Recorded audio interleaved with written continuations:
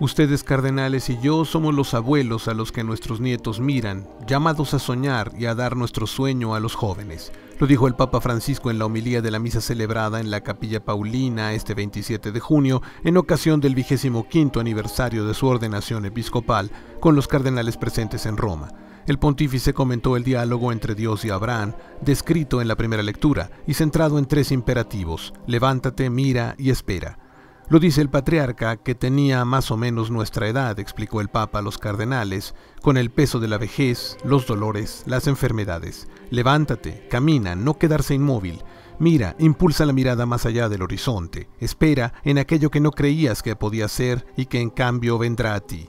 Y esta palabra de Dios es también para nosotros, como un joven levántate, ve, como un scout, ve, mira y espera.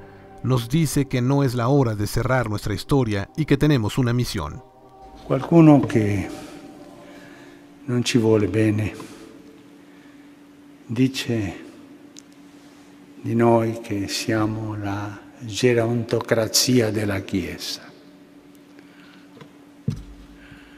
È una beffa.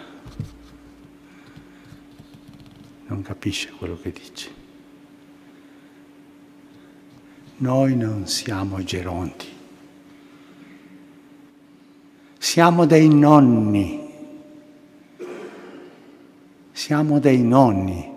e se non sentiamo questo dobbiamo chiedere la grazia di sentirlo.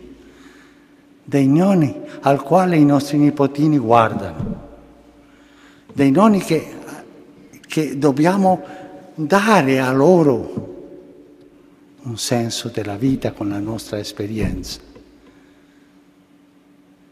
Nonni non chiusi nella malinconia della storia nostra, ma aperti per dare quello.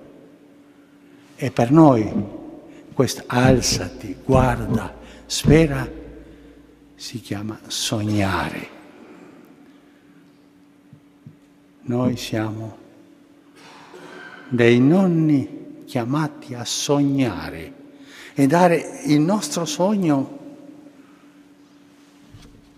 alla gioventù di oggi, ne ha bisogno, perché loro prenderanno dai nostri sogni la forza per profetizzare e portare avanti il loro compito.